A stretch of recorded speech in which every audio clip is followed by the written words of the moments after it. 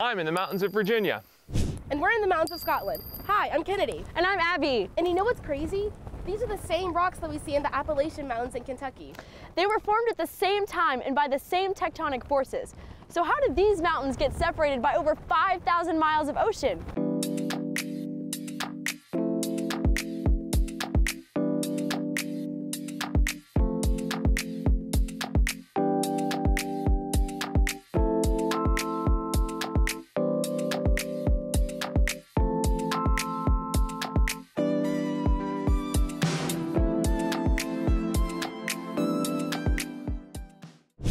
Shenandoah National Park protects more than 300 square miles of the Blue Ridge Mountains.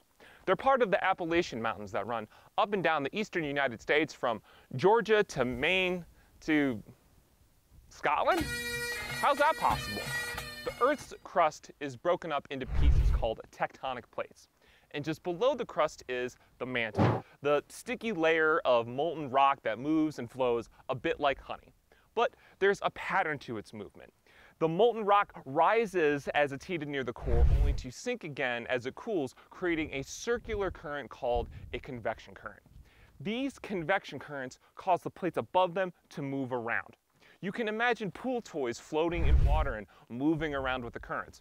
It's basically the same thing. Scientists call the moving of tectonic plates across the Earth's surface continental drift.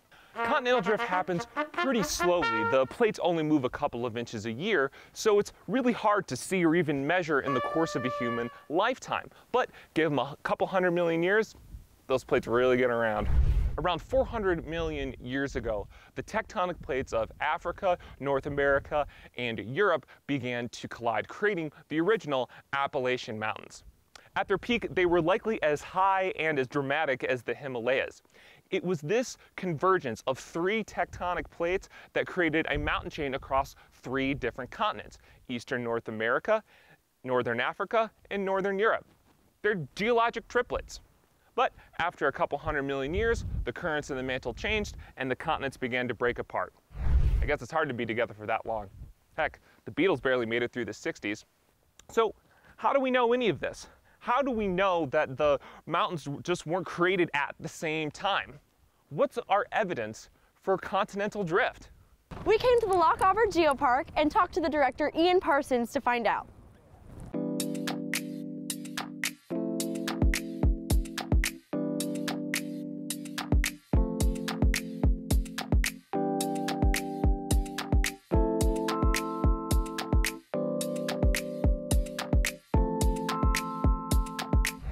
Now, these rocks are about 500 million years old.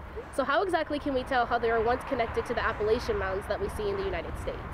By matching up the rock types and their chemistry and the way they're folded and deformed. So we can be really confident they're all part of this one mountain range, which not only goes down the east coast of North America, but it goes northwards right to the northern tip of Greenland. Wow. In the Caledonides, as we call them, which was the name given to them by the Romans.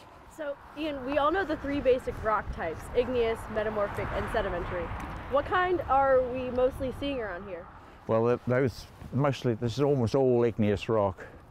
And the bottom of this cliff here are things called geological sills. They've been injected flowing across the ground on sandy layers behind them. But the very top of this cliff, above the grassy bit, those are lava flows, and some of them were deposited from volcanic ash clouds and so on. These are actually about 420 million years old, this caldera formed. Mm-hmm. I mean, the extraordinary thing about Glen Coe is whereas active calderas are known all over the Earth, this was the first ancient one recognised in the geological record by the early mappers.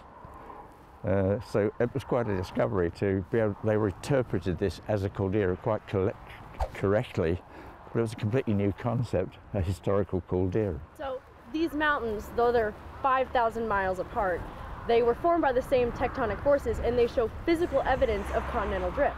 So yeah. Ian, thank you so much for talking with us today. Thank you. Okay. Back to you, Chris. Every day of every year for the last 200 million years, the North American and Eurasian tectonic plates have been moving away from each other. How do we know? In the middle of the Atlantic Ocean, along the seafloor, runs a ridge that we've cleverly named the Mid-Atlantic Ridge. As you move away from the ridge, the rocks get progressively older. Think that's weird? So did geologist Harry Hess.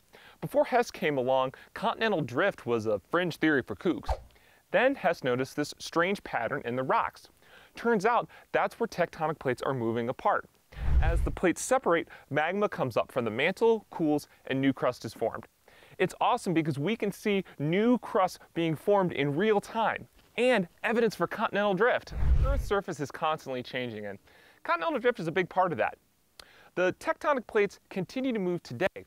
Who knows where they'll end up in 100 million years?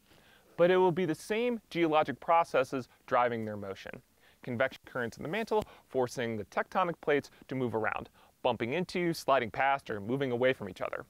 It's how we get mountains and ocean ridges and a ton of other amazing features on Earth. Well, that's our show. Thanks for watching. Now, if you'll excuse me, I have some metamorphic strata to analyze. We'll see you next time on OutSCIder Classroom. Want to learn more about our national parks? Then hit that subscribe button, friend. Stay up to date and catch bonus features by following us on Instagram @OutSCIder.